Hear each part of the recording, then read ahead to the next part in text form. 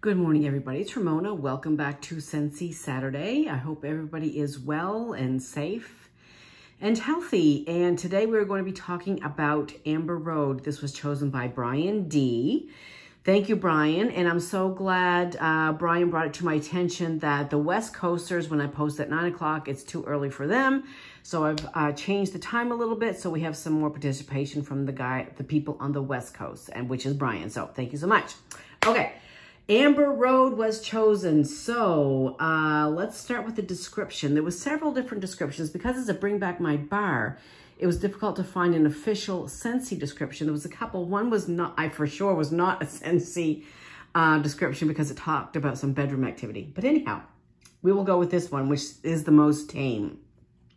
And it says, open a box of treasure hand-picked from exotic lands to discover glowing red cedar and resinous incense. So I think we all know that I'm not a fan of amber. However, I am coming around to like it more. Certain blends, like African Mahogany from Scentsy, I really enjoyed. And there was something else from Scentsy that had amber in it, which I also enjoyed. And it was like, do I like amber now? I don't know.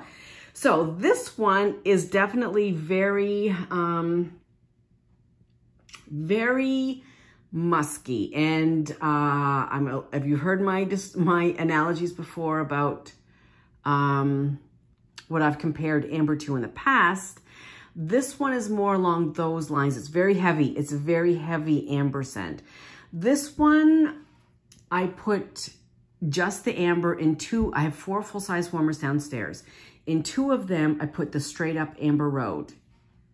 In the other 2, I put 1 cube of Amber Road and a quarter of a brick. So like probably, I guess, the equivalent of 1 cube of Amber Road and 1 cube of sugar cookie. Just because I wanted to tame it down, give it some vanilla behind it to kind of blend it a little bit.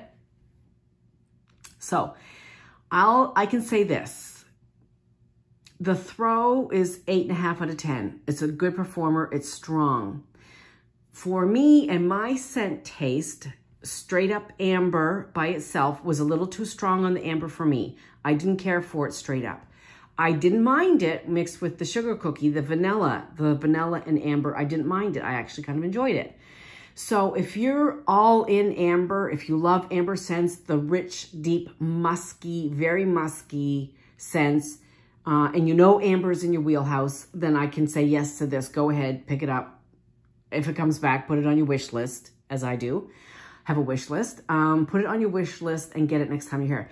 If you're kind of a middle of the road kind of amber person, it may be too strong for you. You could mix it with other things, as I did, and I did enjoy it that way.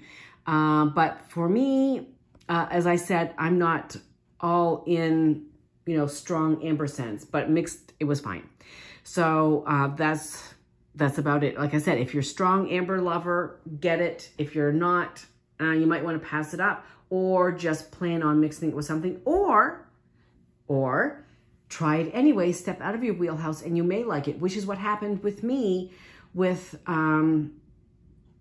African Mahogany, with Rustic Lodge, with pistachio ice cream. I did try some things that I didn't think I would like, and I end up liking them. So you just never know, what it's going to be. So let me just leave it at that. Okay, next week, the choices are going to be Spiced Berries, Sun-Kissed Citrus, Redwood and Cedar, and Lucky in Love. So the first person to comment down below, that will be the wax I will melt and review next week. I also want to say, before I forget about it, thank you for your patience in getting your orders. I have orders out myself, which I'm patiently waiting for. The warehouses are not working at full capacity. I don't know about USPS, what their capacity is. So everything is running behind. So we're just going to be patient, and it's not the end of the world if we don't get our order in 5 days or 10 days, whatever. I'm just kind of, like I said, I have orders out there too that I'm just kind of patiently waiting for. So I really, really appreciate everybody's patience. We're all in this together. So thank you for that. So that is it for now. I will see you next Saturday, and I hope everybody has a fabulous week. I will see you soon. Bye.